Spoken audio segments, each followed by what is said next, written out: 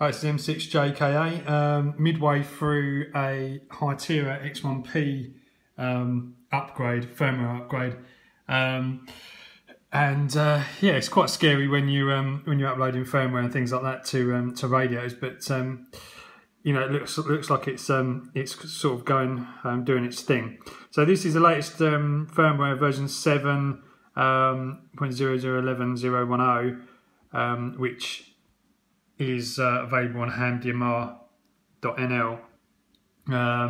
Now you've got to have for this radio in particular, it's actually got I've got the firmware lead.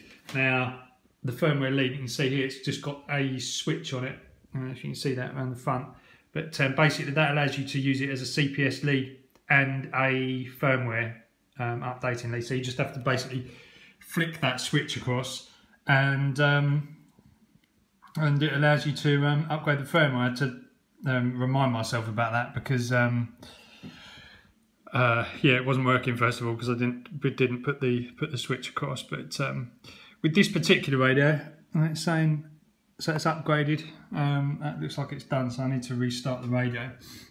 Basically, yeah, with this particular radio, this program lead, as I say, it's you know, you switch the switch on the lead, and all you've got to do once you've switched the lead to firmware update mode, all you've got to do is just turn the radio on, just with the normal on and off volume control on the top.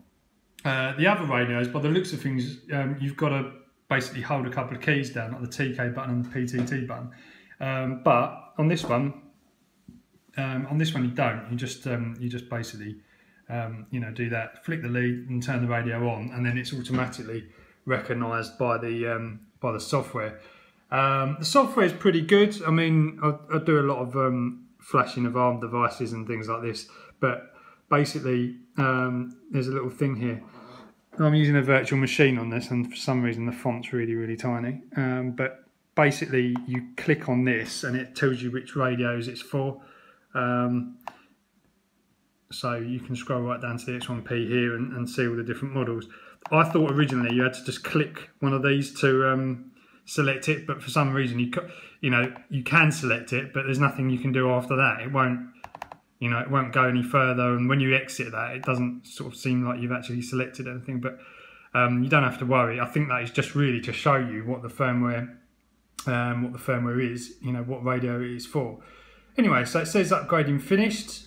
So let's head back to my instructions on here, which basically just say firmware upgrade. So you do that, and then you go through to here. In case I open USB, no, it doesn't apply.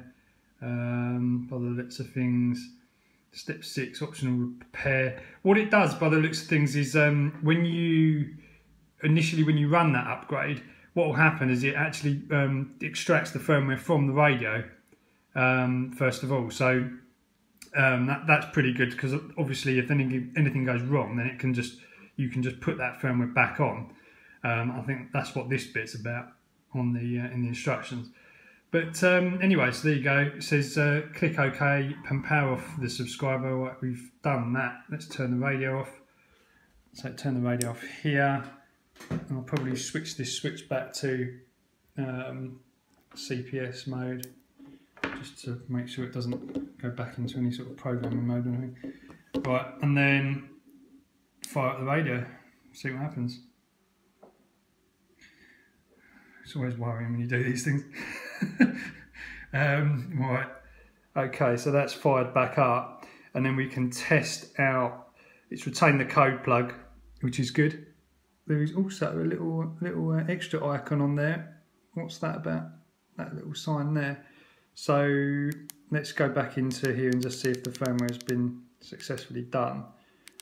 So settings, device info. Here's my radio IDs, serial number, model number, firmware 7001110, which is correct. So that's that. Looks like it's done. So next steps, I suppose, is really just figure out what yeah, what else you can do. I'm not sure if that was there before. I'm not sure. Maybe it was. It's difficult to know you know, what's in here and what's not. But I'll have a look on the CPS and see if anything's changed there. It is the latest CPS anyway, so I mean, I don't think anything's going to change by just updating the firmware in the radio. But there was a couple of boxes that it wasn't letting me check, so in feature control. So I'm not sure if that will have changed. Anyway, there you go. Just a little brief upgrade. So it wasn't right from the beginning. I just thought, oh, I might as well, while I'm doing this, I might as well just grab a video. But if you want any more information, ask the questions in the comments. Cheers for now.